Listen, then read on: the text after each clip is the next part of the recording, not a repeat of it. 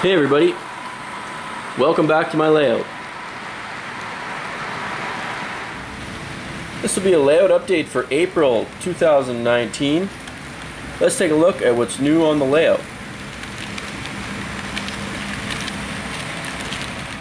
So unfortunately I kind of neglected the layout this past month. I didn't get really anything done since the last update besides a little bit of the foundation here, the sidewalk at the Banff station. I finished the final piece. There's a flower bed in the center of this, so used Google Earth to measure the diameter and then carefully cut that out. I used my palm sander to sand down the 1/8 hardboard here, you can see, to kind of do the sidewalk curbs where they've got it level with the pavement in the parking lot. So in this particular sidewalk they've got two kind of curbs so you could have wheelchair access or stuff like that. So just sanded it flat with my palm sander. Down at the other end of the station platform I was digging through some of my stuff that I've got boxed up, and I found a BLMA, one of their utility structures, and this is going to be a good start for my speeder shed at Banff. It's a really nice little shed by BLMA. It just needs some painting and weathering and it's pretty much ready to go. I'm going to use it as the storage shed at Banff. There's a couple other buildings, but the speeder shed I'll probably still have to build by hand, scratch build it, because it's so custom. But there's kind of an addition on the back of the speeder shed that goes like that, and I think that's what I'm going to use this structure for. For now, it just kind of looks good, and it was called they called it Trackside Equipment Shed, fully assembled.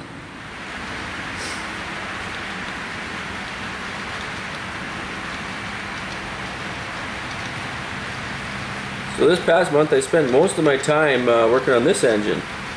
So I'll stop him here and take a closer look.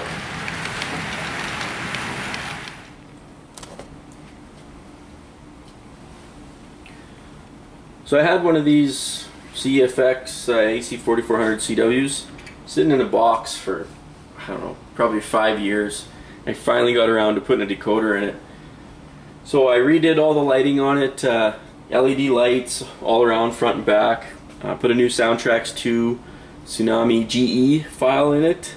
The decoder is the PNP type. And then did some light weathering on it, a few detail parts, and renumbered it to the 1001. The reason I did 1001 is it's the class leader of this order of AC4400s. And it goes from 1001 to 1025. Had the high number boards. So if you see that back unit, and this is one I did like 5 years ago, the first one I did, it's 1025 behind it there. So there's the class leader and the top of the class. It's just a fun way for me to remember what the beginning and end of order numbers were. One thing that I did differently on this guy that I forgot on the 1025 when I did it was that later on they got anti-glare on the nose. So I tried to recreate that just using black, I masked it off and just black airbrush sprayed it on there. Turned out pretty good. Here's a closer look at it. I know it's missing a wiper, I gotta find another one. Kato never gives you any extras of those, and if you lose one, you're done for. I think the anti-glare turned out pretty good. It's kind of a tricky paint job to get the masking so close to the edge there. I used a Details West brass horn on this one and it looks a lot better. I wish I would have done it on the other one that I built, but so all the learning things you learn the first time. As for comparisons, you can see this one has the stock Kato plastic horn on it, and the Details West one looks a lot better. There's the Kato one for comparison. I'm pretty happy with how the weathering turned out. I was trying to go for like maybe they just put it through the wash rack look, where the grills and everything are still really black and sooty, as well as around the exhaust stack and the horn and everything on top, but for the most part, the hood and everything is fairly clean. I think I am going to end up giving it a light fade though. The advantage of weathering it like this, I didn't have to mask the windows to do this because I didn't actually spray the body with anything. I took the trucks off, the tank and everything. But I think I am going to put a little bit of fade on it just because when you compare it with the other one that I did, the other one's faded quite a bit. So just to kind of maybe get them to look a little bit more alike. Just a super light fade on this guy. So because I was able to weather this guy, I actually got the airbrush booth running, and that was one other thing I spent a lot of time on this past month. So let's go take a look at the new airbrush booth. So the airbrush booth is totally operational now. I've got the lighting and the blowers all done. It's actually wired in series, so you just hit this switch here and gives you your lighting, and the blower kicks on at the same time. And I think the camera is probably showing it pretty good, but it is super bright in there. It's really nice for painting, and now it's just it's awesome having this as permanent. And so I got my brush there, you have the sink nearby, and you can just quickly clean the brush, change colors, and just go on to the next color. So the technical details of the lighting, it's pretty much identical lighting to what the layout has. I mean, I used the same.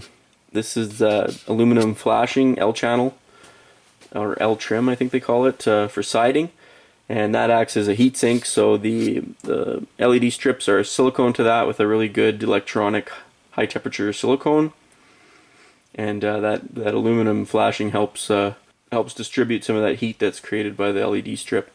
And the LED strip is that same lighting I used on the layout. It's made by Yuji, and it's a 95 plus CRI, really high quality light that comes off of it. So it's good for painting. It's really close to daylight. So there's a little bit of a closer shot. You can see how the LED strip is silicone to the flashing, and I don't even take the sticky backing off the LED strip. I just silicone it right to the flashing, and I use clothespins to hold it on and let the silicone set. Throw in a picture here to show you.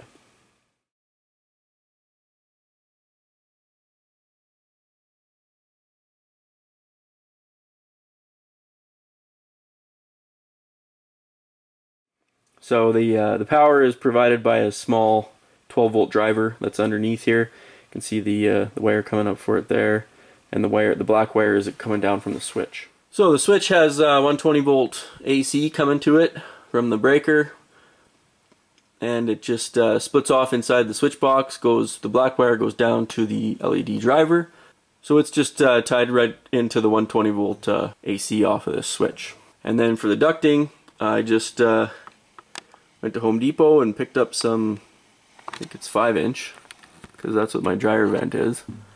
Some 5-inch ducting and a flexible piece, and ran it outside. So it goes to a dryer type vent and has little flappers.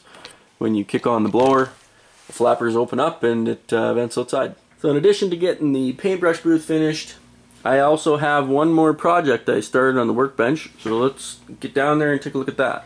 Alright, so workbench is just an embarrassing mess right now, but that's okay, because this is what progress looks like. So this is another Kato SD90 43 Mac in CP colors.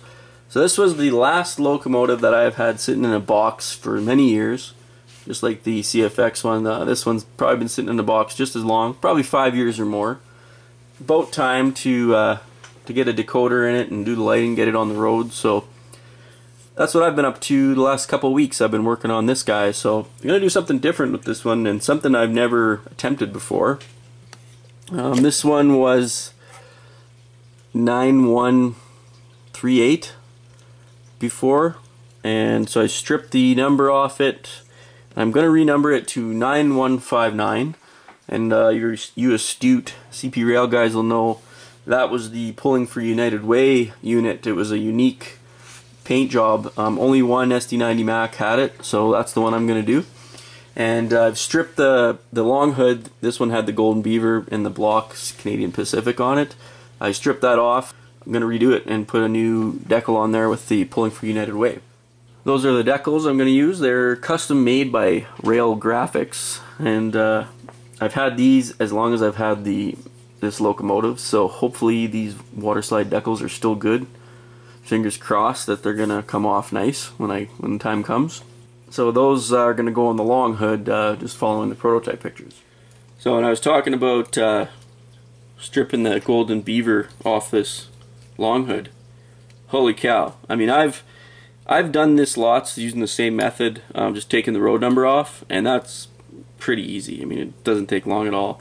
This was a whole different animal. I think I used at least 2 pink pencil erasers, like grind them right down to nothing, and a lot of microsol. Just kept brushing it on, then use the pink pencil eraser a little bit, then brush on more microsol, And yeah, it took forever, and the worst was the golden beaver crest on there. Holy cow, was that hard to get off. So now that I've got it off of there, and it came off pretty good. You can't really see, you can't see any remnants of it unless you look super close.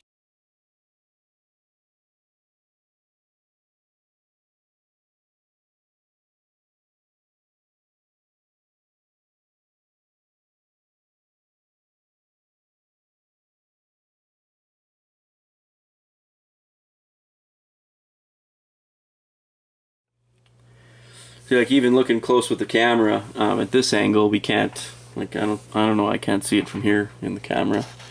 Maybe it'll turn out different, but I think if you kind of get a glare going off of it, you can see it. But it comes off pretty clean doing that method. Just a lot of work, and took a lot of patience. This is I'm so glad that they only had one of these, because I'm definitely not doing another one of these. So, like the CFX unit, I'm going to do like a light weathering, kind of have it maybe after it was washed. Not go whole hog on the weathering. You can see I've already started the black wash, and I did black washed all the cracks on the long hood and the vents and stuff. And then I'm going to go ahead and put those decals on, and probably do a little more black wash once those decals are dry and sitting down in the cracks nice. Get it all weathered up. Of course, I'm going to redo all the lighting with LEDs. So these Katos come with the light tubes, and then the light source is kind of right off the light board. So you can see it here. That's the old Kato light board. So I rip all that out, rip out the light tubes, and put my own LEDs in there. The same ones that I showed you how to solder the leads to a couple videos back. So that'll be what I'm working on over the next couple weeks. When I have time, come down here, get a couple steps done. Just today I did took the cab out, and if you remember way back from my old videos on the old layout, one of my favorite things to do is to put little paperwork on the conductor's desk. So I did that in this one and that CEFX lease unit. Just doing fun little stuff like that. Once I get the decals on there, get it reassembled, gonna give it a light weathering, like a really super light fade, and just a light weathering, and this one will be ready to go. Speaker, same speaker I used in the CFX unit, the iPhone 4 speaker. It's siliconed up in the long hood here. Oh, one other thing that I did that's different on this one than the first one I did was I bored out the exhaust stack, and the reason for doing that is to try and get a little more sound out of the shell. This way, at least there's a hole in the shell somewhere for the sound to escape. So the speaker opening is right about here, and then so there's a hole there. So hopefully that'll help allow a little bit more sound come out of it. So that'll wrap up this layout update, guys. Hope you guys are having a good spring. The snow's almost melted here. We've got a little bit left, and it's starting to get warmer out. So be spending a little more time outside with the kids and stuff as summer approaches. As always, thanks a lot for watching, and we'll see you guys next time.